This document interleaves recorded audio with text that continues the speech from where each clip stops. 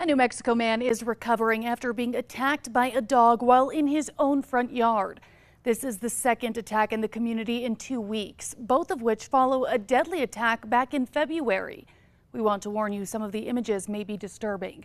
News 13's Carla Sosa spoke with the most recent victims who say enough is enough. You wouldn't imagine a dog could take you down that hard, but he did. And then he proceeded to just tear me up. John Nichols says he's lucky to be alive after he was attacked by a neighbor's dog over the weekend. The back of my arm is just chewed up, and that's the good one. He just chewed my wrist to pieces. It hurt. My whole arm just hurts like you can't even imagine. Nichols was out in his yard when the dog came running towards him. Nichols' wife Ruth says she witnessed the attack. She called her son, who was inside their home, for help. My husband told him, get a gun.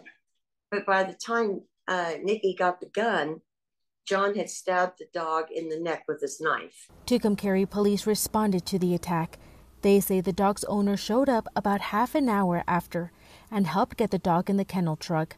The owner did not get a citation because, according to animal control, there have been no prior incidents with the dog. We need to have strict laws with pit bull owners. And, there should be a limit of how many pit bulls dogs you can have. But Nichols isn't the only dog attack victim in Tucumcari. Loretta Mueller says her 14-year-old Chihuahua mix was attacked by another dog earlier this month. Mueller says her dog Itsy Bitsy was not on a leash at the time of the attack.